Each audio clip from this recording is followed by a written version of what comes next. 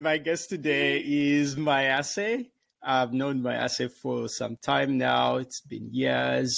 She's my sister from the mother continent, if I describe it that way. Yes, sure am. And we both live out here on the, what's it called? Down under? Down under. Yeah, all the way the other side. Yeah, and Mayase recently wrote a book or published a book. When you say recently wrote, it sounds like well, I know, right? Yeah. And also, it's the 1 year anniversary, so it's kind of like 12 months ago it was published, and 18 months ago it was written. Maybe that's it. Yeah, wow, and congrats on that, hey? Congratulations. Thank you. I've been trying. I still say I'm trying. I think I'm past trying now. Like, I've been doing a bit of writing and developing my own writing craft. So I highly respect writers, like crafting a story, and it's almost world building. It's like building a whole new world of experience that can suck somebody in and take them on a journey. It's not simple work. It's like it's a lot of work. It's a lot of work. Yeah. But anyway, Mayase, I'll introduce yourself and then we get into it. Yay. Thank you, Clayton. Thank you for having me as well. I'm excited to actually talk about this book because it's its 1 year anniversary. But it's also been a journey of writing. I feel like these stories are me. So sometimes you kind of hear about writing, like you were saying, where it's like it's world building, it's storytelling, and it's people immersing in your world.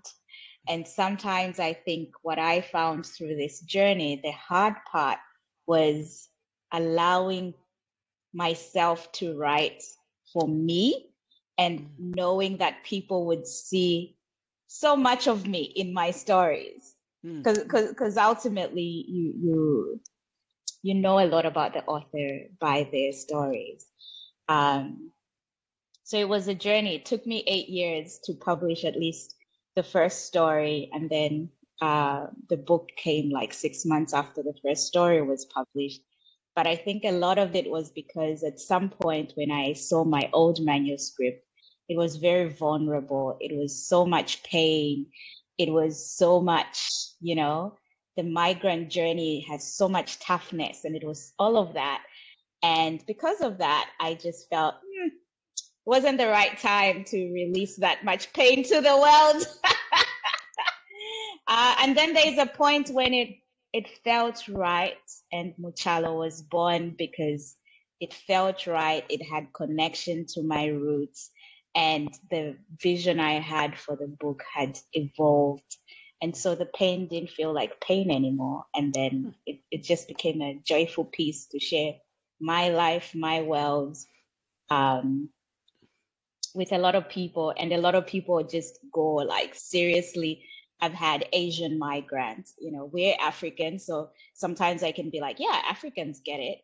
But I've had Asian migrants. I've had migrants from other places of the world who go, yeah, this is me. I feel exactly like this. And yeah, it's been great to just know that it just doesn't relate to me. The migrant journey relates to anyone who moves from their motherland and is trying to connect to their roots or trying to find what their roots are. So it's been a great journey for me. And aside from that, I'm a techie.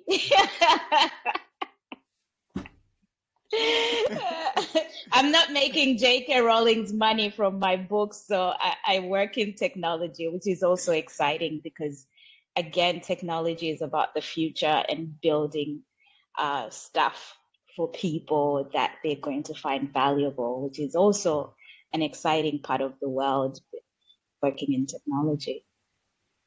Wow. Yeah. Like, I resonate with all that. And I think it's so true what you're saying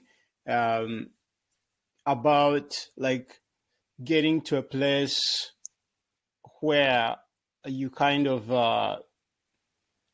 it's like you need time to get to be okay. with Mm. yourself and what what you've experienced and what you've gone through. And so when you're describing that pain in the manuscript and allowing it to sort of like settle and get to a place where you're okay with it. And I think, yeah, like for me, it really reminds me a lot of like, it's all part of growing up, right? Like you grow up and then you get to this point whereby you no longer hold shame of what has brought you to where you're at. Yeah. Mm-hmm. And you kind of, it's like you go, yeah, that was me, and it's still part of me. Still part of me. Yeah. And I wouldn't be me right now if that had not happened. I hadn't gone through that. Yeah. And I think once you make that connection, then you're at a point whereby like, look, it's my story. Welcome. Enjoy. Yeah. And it's an interesting thing that you say there. So I have been, since I moved to Australia, this is my 20th year. And I think this year as well, I've had a lot of thinking about, the 20-year journey that is in Australia. I came to Australia as a student. I came as a college student. So I did my college, I did my university in Australia. Basically, my whole adult life has been shaped by the Australian landscape. And then at some point, when you're, 19 and coming to Australia and you're thinking about, the world, you really think, I just want to get an education. I want to hang out with my friends. You really think you just want to live your best life. Like that's all you think about. But the older you get, you then realize, oh crap, my parents are not in Australia. My grandparents are not in Australia. The only generation I know is my generation and the younger people, because my friends now have kids and I'm an auntie and I adore my nieces and nephews. But that's it. I'm the adult in my generation. I have no one who's older than me who's going to, pass on the so-called wisdom and da-da. Not saying I don't have older friends. I have older friends. I know people who are older than me. But from that generational thing, I don't have that connection. I don't have a generational heritage in this context. And that's how Chalo came about, because I was thinking about my connection to Zambia and what my kids, someday if I have kids, what my kids' connection is going to be to Zambia, because their grandparents are in Zambia. And just as a bit of background, I grew up with my grandmother. My mother was a teenage mom. So a lot of my early years were with my grandmother. She was my first mother. And so the book is also homage to her. It's kind of like it's migrant life stories inspired by Bemba proverbs. My grandmother was a Bemba. Bemba is a tribe in Zambia, northern Zambia. And so the attachment was like, how do I get all this wisdom that my grandmother had filled in me, that until this point in the last couple of years, not that I didn't care about it, it didn't really sit in me until I realized that I had a disconnect, and that wisdom would never, it's finished. Unless I give it to my kids, it's finished. That line is completely broken because they are not here. They're not in Australia. They'll never be in Australia. Mm-hmm. And so I thought I might as well write some stories that are based off the teachings that my grandmother used to give me. And basically, I was a naughty child. She used to use those proverbs to scold me, right? But as an adult, I'm like, yes, she was trying to teach me stuff. This was her way. And that was it. I was like, how do I connect to my roots now that I'm very far away from intergenerational, my parents are not in Zambia, my grandparents are not. Even the semblance of parents, people in my parents' generation who are Zambian in Australia, I don't know them. I don't hang out with them, right?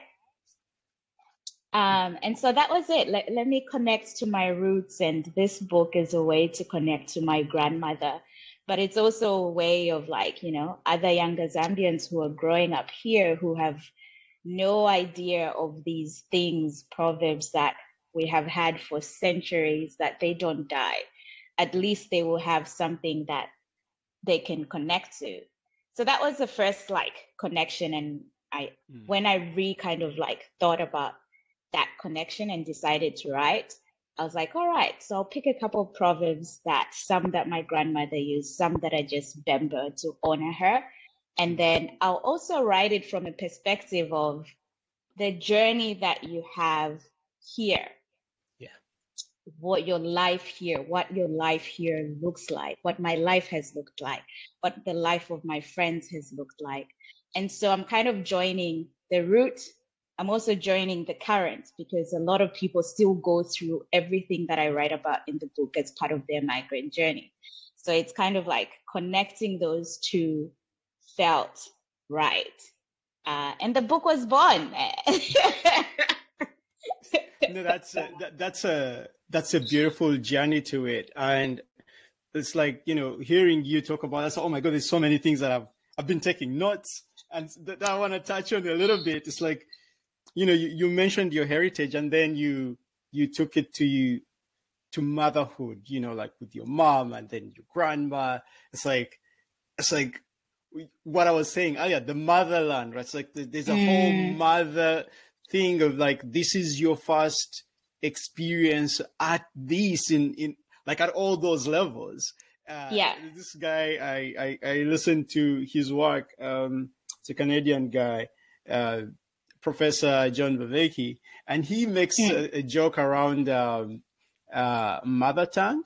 It's like, you know, we use this term mother tongue, but usually like in some cultures, like especially like where I come from, your mother tongue is the you know, local language of your father. And you're like, how is it? Why did I, like, if you come from like if your parents come from different ethnicities, you should take the one of your mother. It's like, no, you take the one of your father, because that's the lineage you're trying. Yes, that's the lineage you're going through. And but it's still called called the mother tongue. Yeah. Because it's the first language, right? And then he takes it up and says, just like you have a mother tongue, you also need a mother religion, and that's why your parents would pass on to you what they've been practicing and making sure they've passed it on really well.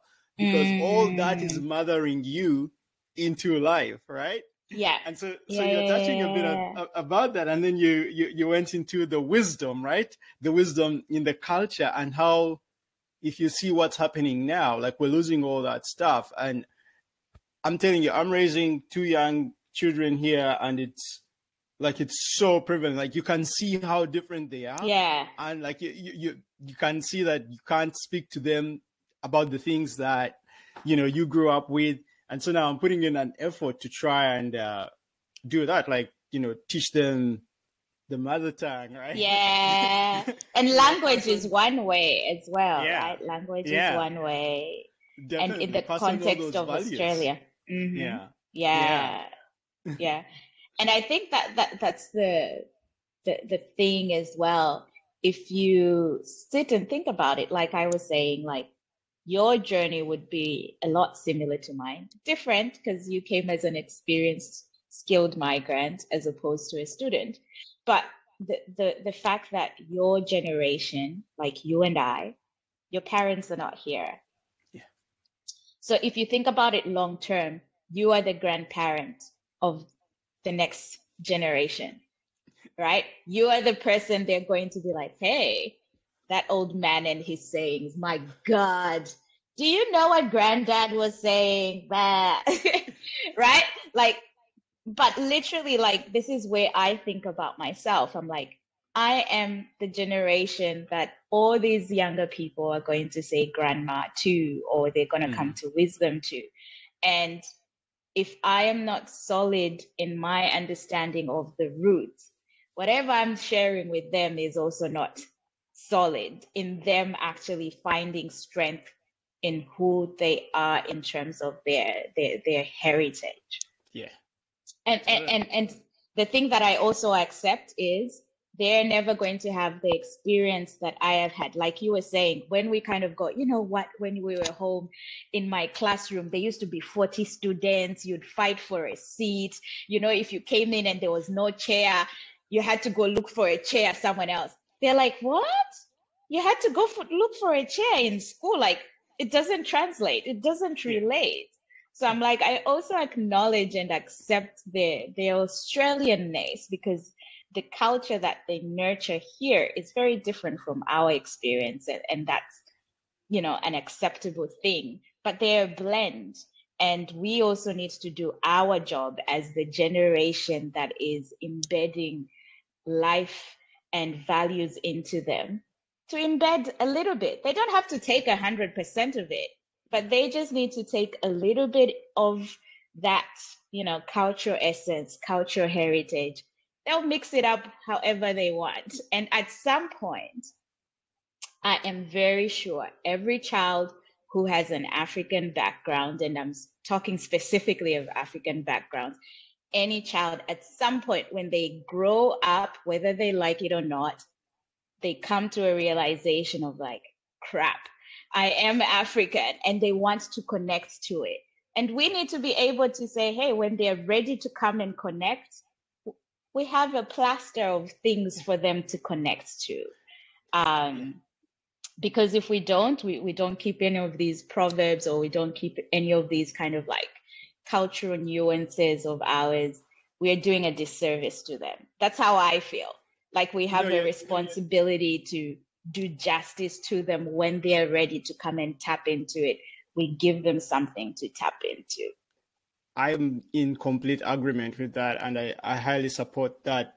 It's like, you know, it's our responsibility to a great extent, because we already embody these values and this wisdom that we've carried in us. Now we have to safeguard it and, you know, pass it on in the best way we can.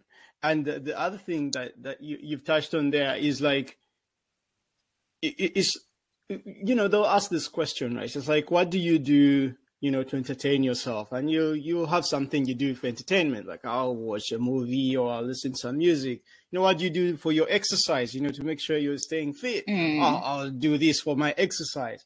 Or what do you do for, you know, motivation or whatever? Like, you have a thing you do. Yes. But then they'll ask the questions like, what do you do for wisdom?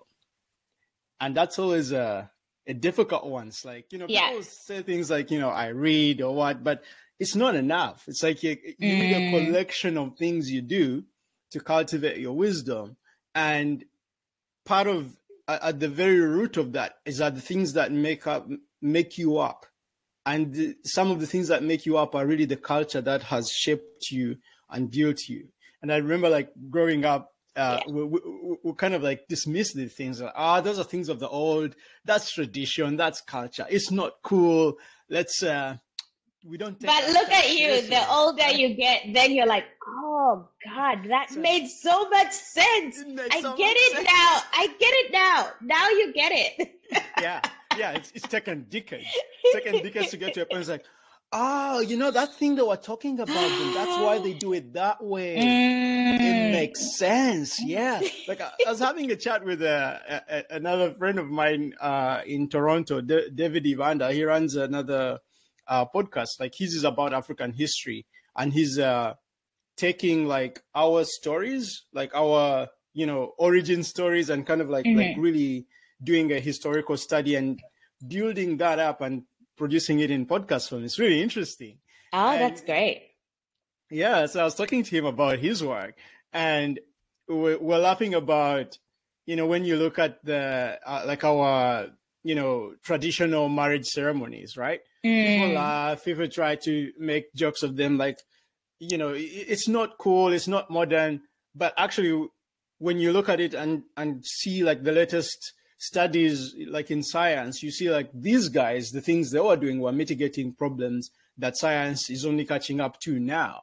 You know, things like trying to maintain like the blood lineage of, like, you know, this blood lineage should not intermarry because problems will happen. You know, that's how they'll present it in the But you're like, what way. Problems? We don't Exactly. care about problems.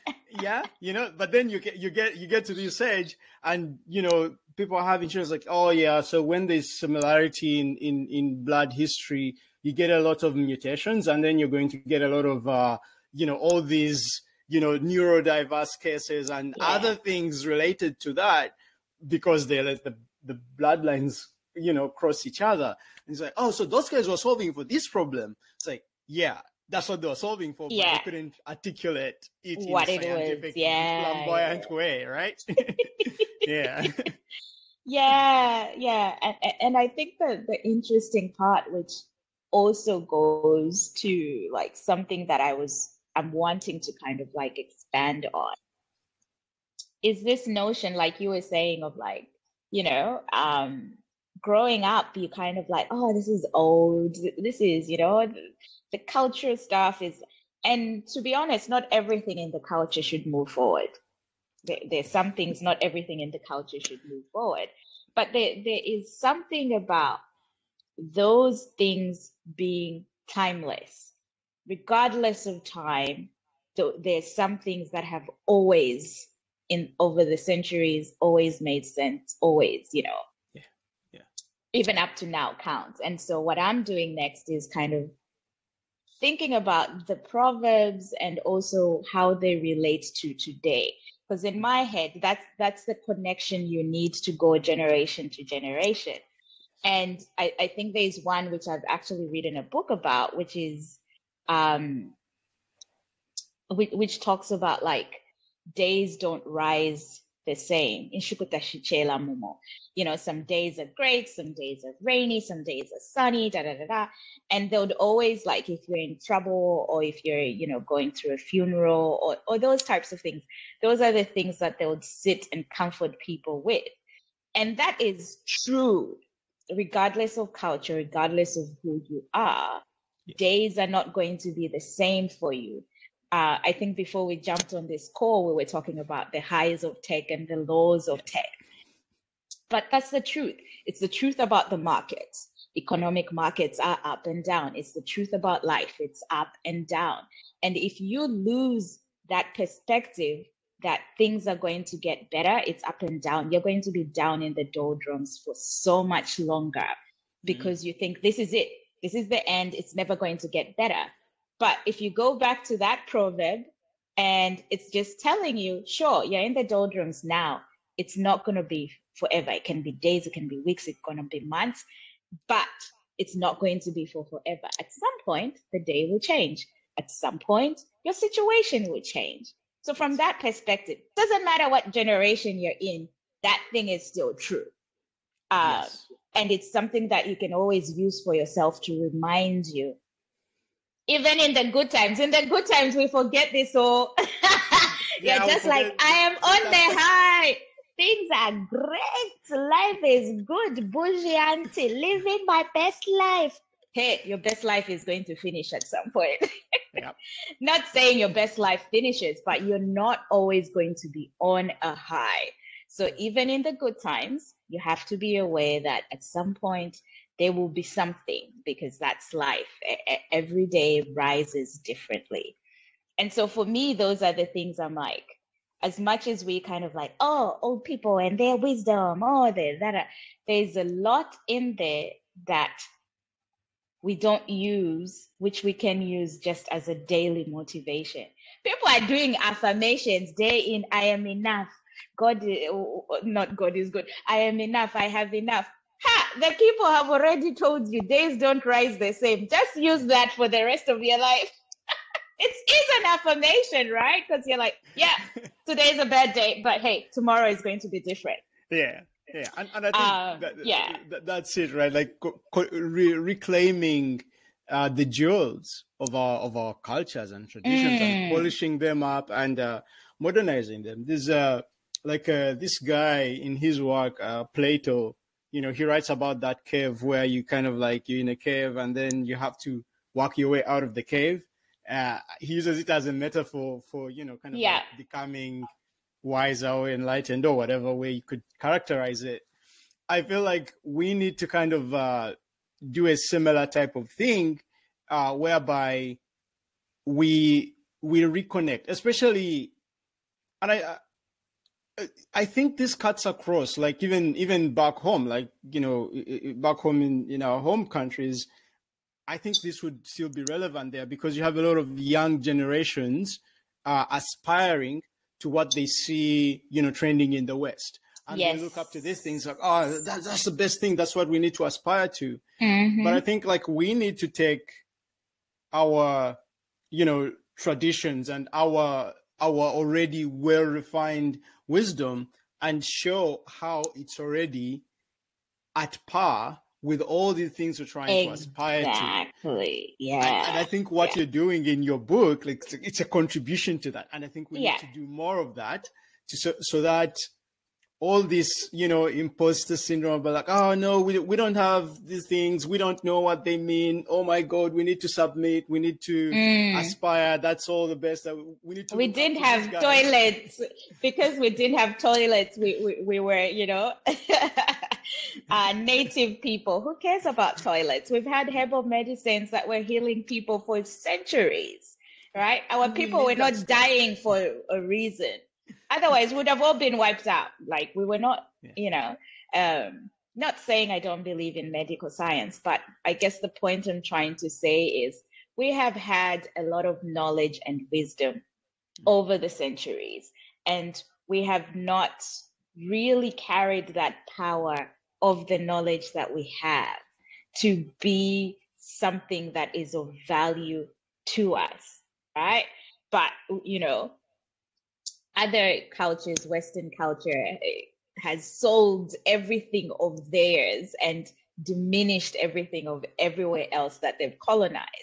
And so, I do kind of, yes, I see there's the power struggles there, but I think the key as well for us owning our knowledge is also owning, just because you do not have a toilet does not mean you were not healing people, does not mean you being a warrior you were not doing other things. You were building the great Zimbabwe.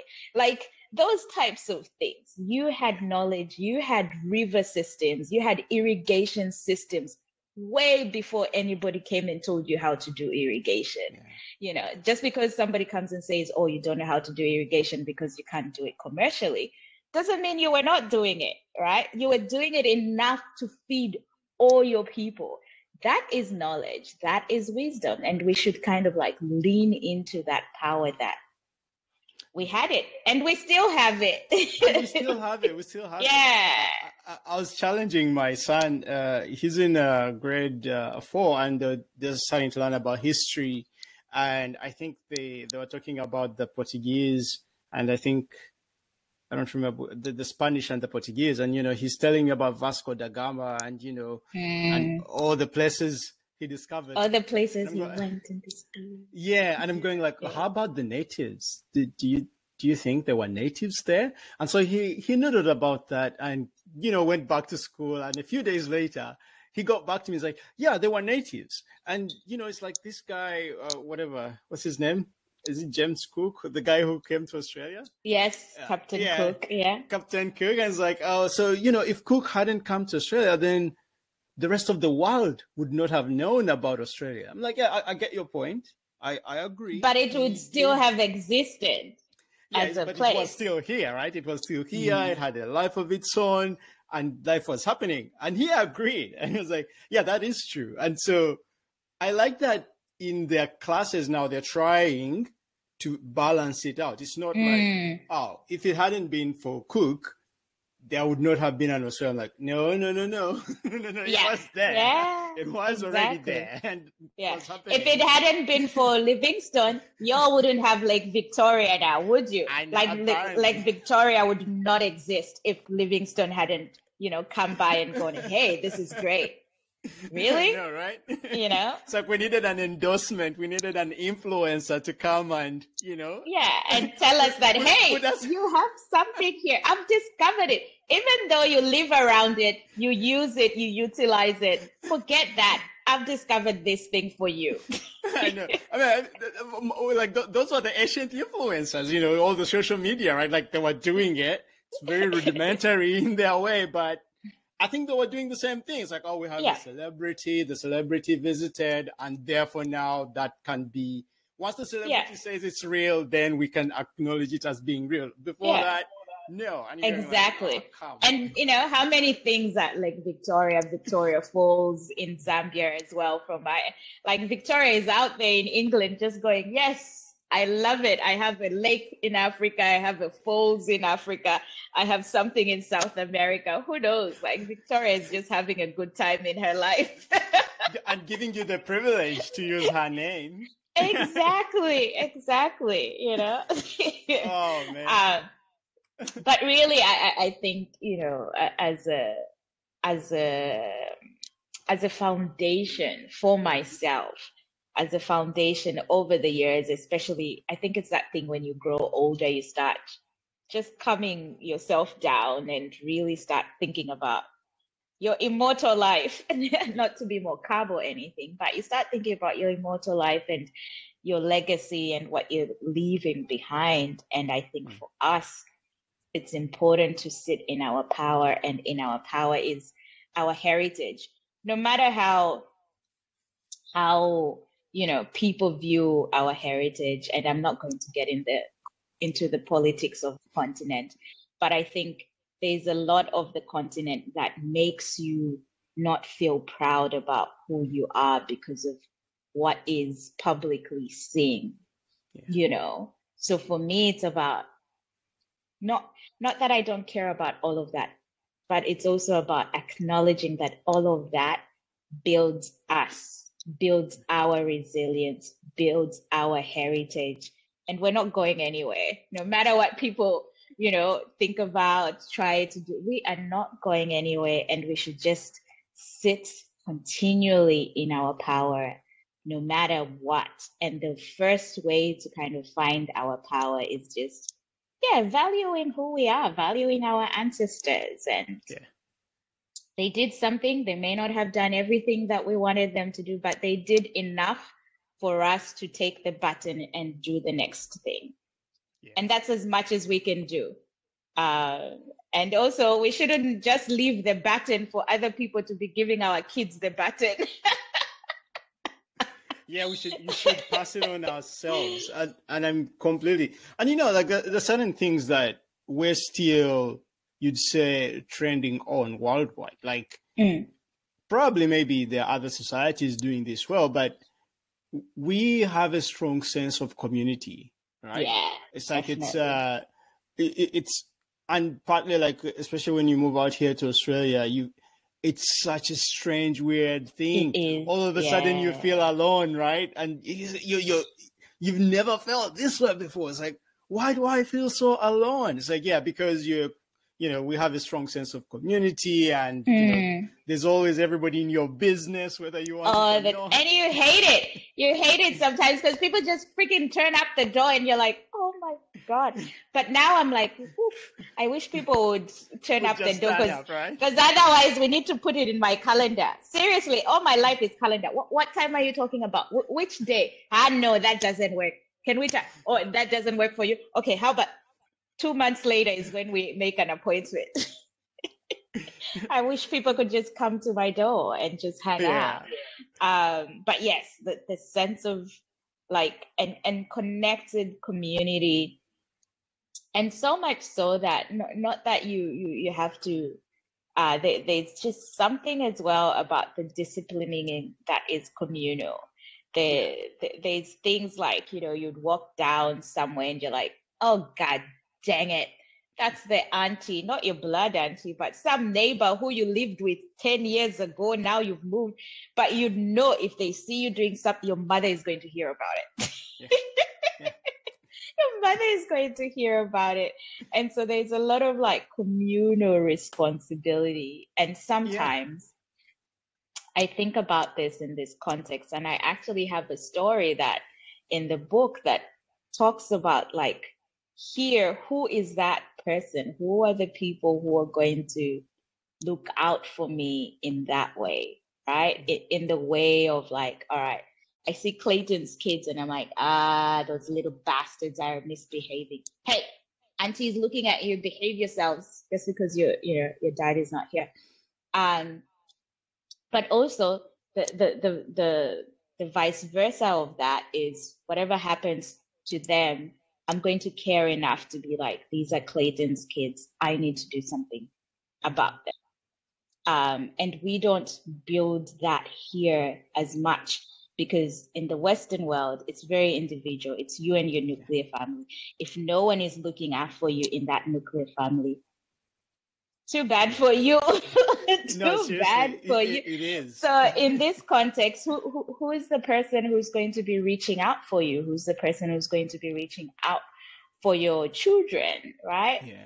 Yeah. It's you and your wife, Clayton. You tell me, like, who is it? But we can't be enough. And yeah. And you're very right. And so, like, we realized that as well. And so we started to, start and sort of build a little community, like on our street, right? Like, at least we know at least 3 households which managed to buy in. It's like, oh, we know this neighbor and their children, and they come over sometimes, and we go over sometimes, and the other guys, and the guy across the street. You have to be intentional about those things. You have to be very intentional about building those communities, building those relationships. Otherwise, it's just hi, hello. The neighbor sees you, hi, hello, and that's it. We have a neighbor who doesn't like talking. I mean, like, when I say on our street, we can speak to about 3 other households, there's like 10 households, right? There's like a whole 6 that don't want anything to do with it, right? And they say, you guys are noisy neighbors because every now and then you get on your driveway and the children play together. Come to play together. Noise. And you go like, but isn't that the whole point of the That's the whole point. Right? That's the whole point. That's the whole point. And yeah, it's really thinking about these things, I think, intentionally as well, because I feel like that's what you need to build because it's not there naturally. Whereas at home, sometimes you just, you remove yourself from the community. It's too much. But here you need to build that community, and it's important to be intentional about building that community as well, because as your kids grow, they also need to find their own community. And if they have the essence and the model of you doing it, they have the model of, being able to do it. And I would talk about and these communities in the Australian context have been here longer. So they, Italian communities or Lebanese communities or Chinese communities. There's more of them than Africans. So let's take that with a pinch of salt. But they are also very intentional in really building their cultural relationships and making sure their kids speak Italian. Even if it's broken Italian, their 3rd generation, they speak Italian, right? The 3rd, 4th generation, they will speak Italian no matter how broken it is. And for me, I'm kind of like, us as Africans have that model as well. We're not that many in population. We're a very small population, but we're starting to grow. There's so many young people right now who've been born here and grown up here. So we need to be intentional about building our communities. Yeah, I totally agree with that. And I think we can always, there's some activity, like you see, there's every city will have its own small community trying to build up. But I think that intentionality is still missing. It's important. Yeah. It's needed. And also we're trying to build them the way we've always known how to build community, and we have those kinds of expectations. But I think we need new techniques. We need to, we need a different approach. We need a more modernized version that sort of like is more inclusive. And I was trying to pitch this to our community here in the northern side of Queensland, and I was like, look,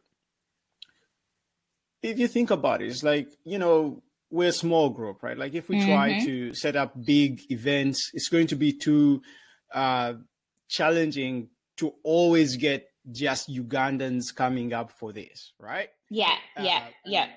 But we could make it just an event for the general public run by Ugandans. By the Ugandans, yeah. And so when you do it that way, then it's sort of like, first of all, publicizing your heritage as well, letting the locals know, it's like, oh, there's some Ugandans here, and they do things a bit different. But also it's inviting them in to come and participate with your culture and, your activities. And in a way, you're expanding your community. You're also colonizing. Yeah. I love it. Colonizing. Yeah. And I think we need to do that. Like, we have the opportunity. Why not? Right? I agree. I definitely agree. And that is part of like coming together as an Australian context as well, of like people understanding our culture in the variation. We're also not insular. And like you were saying, I'm with you. We're not that many. Even if you add all the Africans here, we're not that many. So we can actually use the power of, let's get everybody to understand our culture. Let's assimilate. Assimilate is not a good word.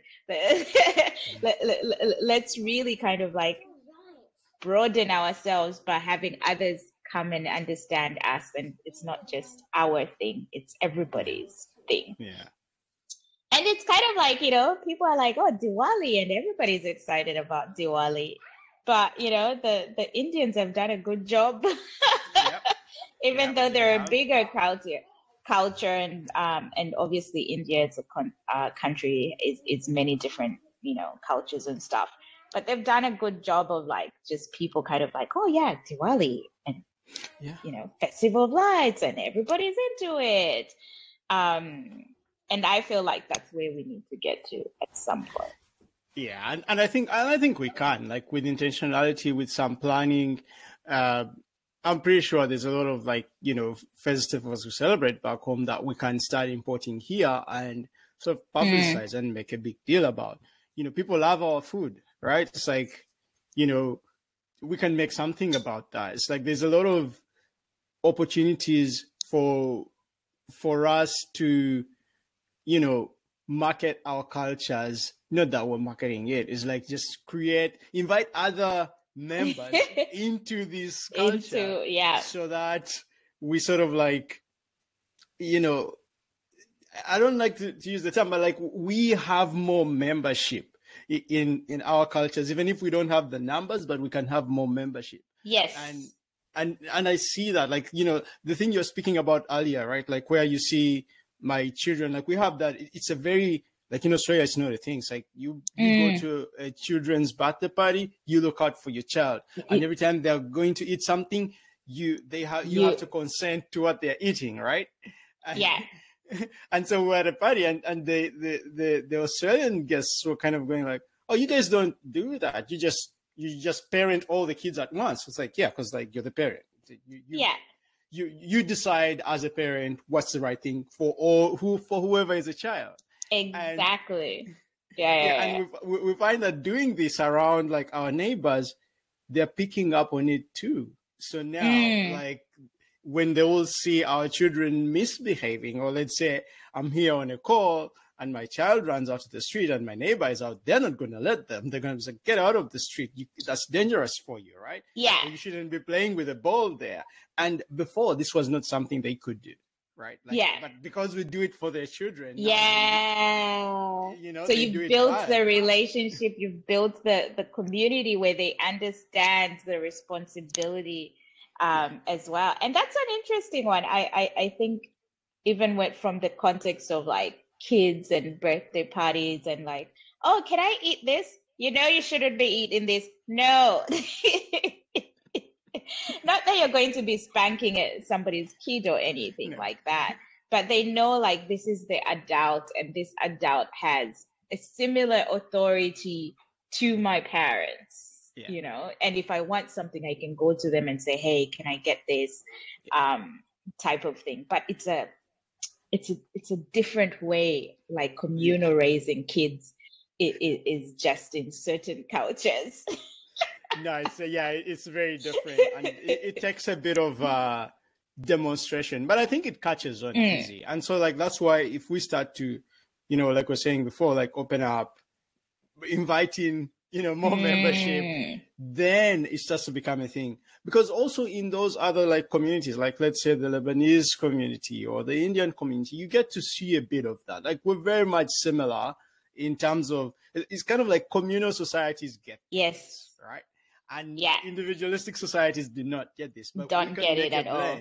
Yeah, we can make a blend, and then everybody can start to get a bit of each. It's like, oh, that's why you guys don't like dealing with this, because it's too much. So your survival technique is like, nah, I'm not going to be bothered with anybody's children. I'm just going to try and solve for my ones, right? Try and solve for me. Yeah, try and solve for me. But yeah, it's like the different strategies solving the same problem. Yeah. I guess because we've been talking about culture and heritage, I'm curious, like from your perspective over the last couple of years in Australia, what is it that you do that kind of like connects you to your roots? Oh, that's a good aside from like, oh, I go home.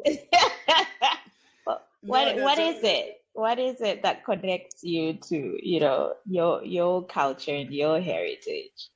What I noticed, and it's not me, this one, I'm just riding on what my wife does. And for the longest time, I was in protest of this. So I'm very, very guilty. However, she would, you know, make friends of other Ugandan families in the area and like really get to know them. And every time something is happening, she would drag us along. Come on, let's go. There's a birthday happening at so-and-so's house. Come on, let's go. There's, you know, something happened, or we're just going to have dinner with them. And then people would come over. Oh, we're inviting people over for this. And so I'm not a very, you'd say, out there person. I just like my space and my little cocoon. Just want to hide. But this kind of like, she pushed me out of my comfort zone. And slowly, after going a bit, you know, the first few times I was just complaining, this is a waste of time. I don't know these people. How do I relate to them? And, you know, thinking all sorts of things. But then as you keep going, it starts to grow, and you're like, oh, no. Every time I'm here, we eat our Ugandan food. We listen to some Ugandan music. You see the children play together. And it's like, oh, that's really nice. You get... It's like you create a little corner of Uganda where, you know, thousands of miles away. Yeah. And you get a bit of that. And you come back feeling lighter, feeling better. And you don't know why you're feeling lighter, feeling better, but it's because of all this connectedness you're enjoying. And so once, I think like after like a couple of years of going to those things, then it clicked for me. I was like, oh no, this is why it was so important for her. This is why we're doing it. So now I'm on board. Now I'm the champion for it. It's like whether well done, wifey. Well done. Yeah. You know, like sometimes you know, she'll have like a work shift and she can't go. Like I'll gather the children, we'll go, we'll be there. We will represent for this house, right? and slowly it's a thing. It's great. Like we have a little sub community like of just men getting together and just hanging out a bit. It's meant to be going for runs to do exercise. I can't make most of the running time, but we have a little community where people can just talk, ask difficult questions about what they're dealing with. And so there's these little spaces growing of just people connecting and, you know, helping each other out in whichever way you can, but mostly for the communal support. It's like, oh, I lost somebody, you know, like this family lost someone, let's support them. And we have this tradition back home. If you lose someone, we'll collect money or give you food. This case, we just give you some money, right? Just like give some money to support you. It's the little we could contribute, right? You know, or we'll come around your house and, you know, light a fire, sit around and have a chat and just keep you company. And so there is, you said that's growing a lot, and it's becoming a thing. And you find that the children now believe the other children in the community to be their sisters and brothers. in that they just don't have to think about it because they always see them, they know where these people live, and then when too much time has gone by without seeing them, it's like, oh, I want to go see my sister so and so, and then you have to arrange to make it happen.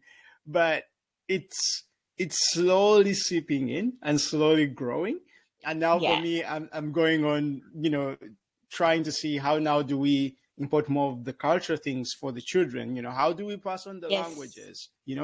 I was looking there's at a language right? school. Wait, there's a language school. So you people need to add your language into the language school. So there's I saw you post Australian language school. So what are they doing? They do Swahili, Igbo, Bemba, Nyanja, and Zulu, I think. So you'll need to add your language to it.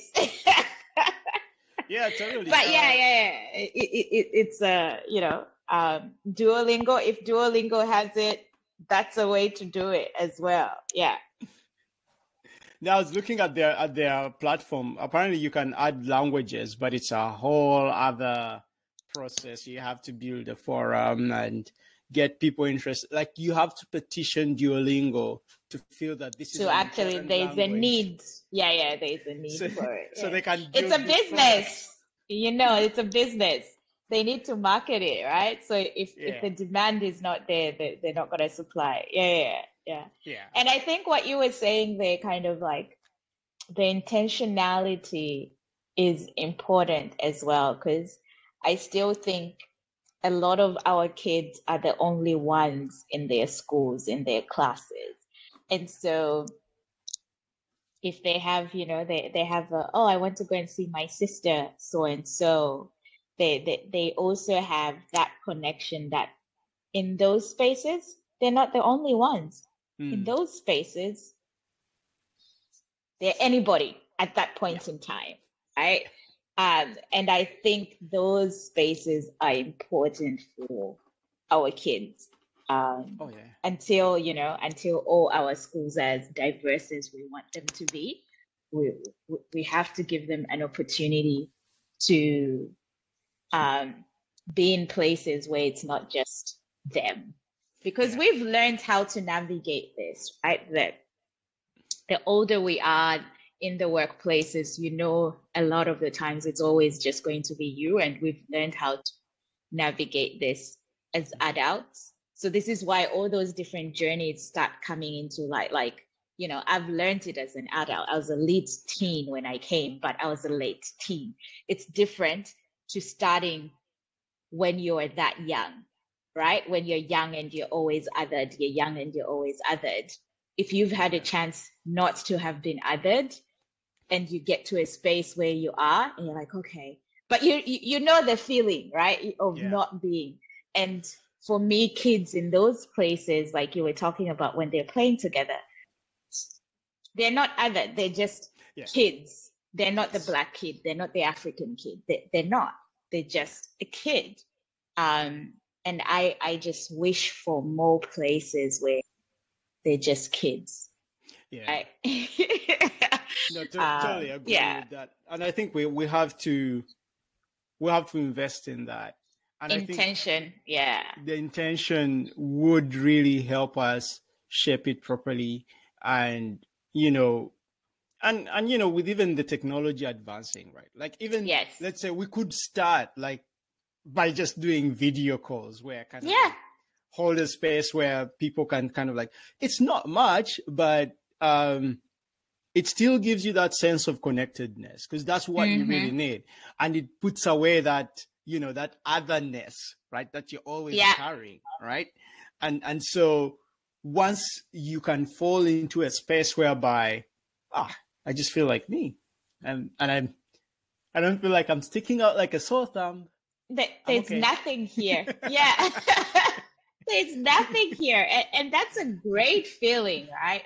I think it's also the feeling that we get when we go home, because I feel like every time I go home, I am completely a needle in a haystack. I could be anybody and nobody would know. Like I could be anybody walking down the street and I just disappear. Mm. And in those moments, I'm like, yeah, because, you know, I It's think freeing. it's very freeing. I've been in Australia long enough that I'm able to mask things that I actually don't care about. But, you know, and over the years now, it's a lot better. But there would be days in my earlier years when I would be like, you'd walk through the city, you'd go to, like, you know, go a whole journey an hour, and you literally would not see another Black person, like at all, in any space, on the train, on the tram, in the office. And you're just kind of like, wait, you know? Um, and you learn to mask that and just be like, that's what it is. You roll with it. Yeah. And I remember, like, the first time I went to a Western country where I did not feel that. I was in the UK. I went to the UK to kind of visit friends, and I jumped off the plane. It was my first time in the UK, and I caught the tube. I was catching the train.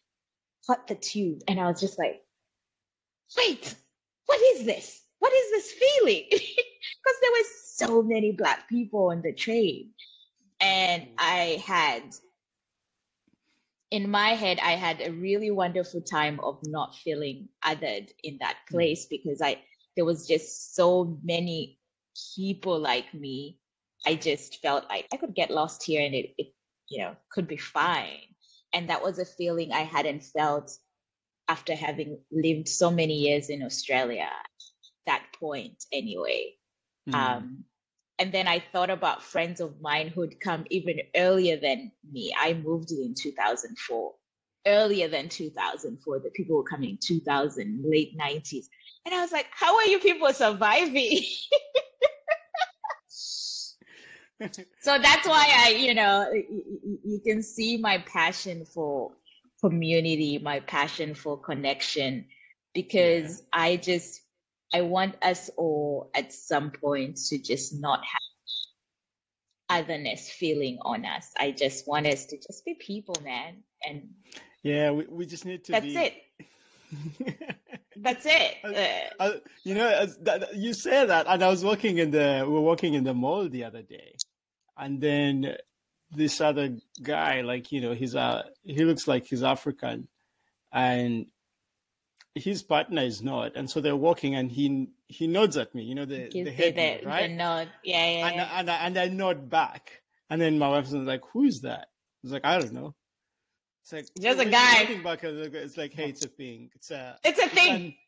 It's an I see you. Like, I see you too, right? Like, so that's sort of like trying to shake someone else out of the otherness, right? Yeah. And when we had just arrived, I think like it was like 3 days here, and we're trying to figure out the way to the mall, right? And this guy drives past us at the traffic lights, and he's a cab driver, and he shouts out of the cab, and, you know, he's like, "Hey, I see you, my people, I see you." And he's driving through the street, and we waved back at him, and he was so happy, like he kept shouting it down the street. I was like, so now when you say you go across the whole country and back without seeing anyone, I think I get that. It's like, it sits with you, and when you see somebody, you want to let it out. And then when you see somebody, you're like, oh my God, how exciting is this? It's like a kid in a candy shop, because you're like, oh, I'm not alone. There is more to me. But that is a feeling that, for me, I feel like our generation of migrants has had to go through this. I want our kids not to go through. I just want our kids to be kids, man. Like, you know, don't ask them, you know, where are you from in Africa? I don't care. Does it matter? Why does it matter? It shouldn't. But also, when that question is asked, I want them to answer that with pride and be proud about their heritage and what their ancestors have achieved, what they're going to achieve. And so we have a lot of work to do. And sometimes the work is tiring, Clayton. I would not lie. The spirit gets crushed a lot. But I would not give it to the man. I would not allow the man to take anything from our power. We don't have let them. And amazing power. yeah, we do. And look, you have support, and we're all here for you. And look, you just have to keep doing this good work. And I'm gonna ask you, like, so in your upcoming works, right? Like, what is I know you're tackling to more around this subject, but what should we anticipate? And is it gonna be? I don't know. Like, I'm curious. Like, are you working on some more stuff? I am working on some more stuff, but GPT has to hold itself back before, so I can finish, and then it can dismantle everything that I'm putting into the world. No. I think the things that I'm working on. I was actually thinking about this. I was like, my writing is very emotional writing, and it's emotional, quirky writing. I love it that way. I'm trying to write a fully happy story. That's my challenge to myself. Whether that work gets published or not is something else. But that's my challenge, to just a story that has no race in it, because I think a lot of the stuff that I've produced lately has and needingly so has race as the center. So I want to just write a happy-go-lucky story that is just a happy-go-lucky story as a challenge to myself. But also in the immediate future, it is just a lot more of that. Let's get the wisdom, and let the wisdom from the ancestors guide our value, guide what we do, and let's be proud of the power that is in us and the power that is in our heritage. So I'm actually I've been building this for the last couple of months, going out of the context of Zambia. So if you have some Ugandan proverbs, send them my way, because that's what I'm doing. I'm going out of the context of Zambia and just touching on a couple of different African countries and their proverbs, and then really writing some stuff around that in relation to life today. That's great. I'll put some together for you. Yes, please. Yes. And because I want the genuine ones, because not the genuine, like the ones that are actually, I am sourcing them from friends, from people that I know, because I want them to have a meaning to someone else as well and have that connection. I can grab as much as I can from the internet, but to me, that doesn't have the connection of like, this is Clayton's one. It came from Clayton. Clayton has learned this from it. And so when I draw that inspiration, it comes from that space. Yeah. So that's the next project. I've been gathering a couple. I probably have 4 that I'm working with at the moment. So give me some as well. Oh, definitely. I take this very seriously. It's such an honor. And yes.